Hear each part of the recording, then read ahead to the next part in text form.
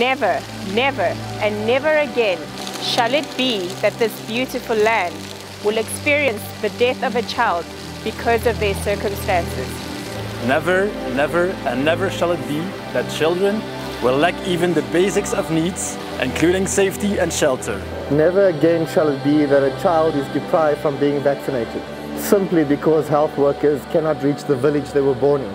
Never again shall it be that a mother will have to bury her children due to the lack of resources that help in the child's development.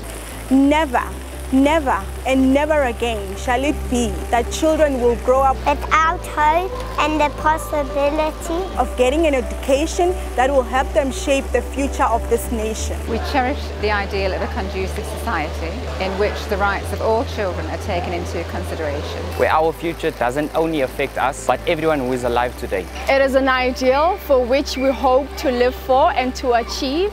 And it should never be an ideal for which any child should have to die.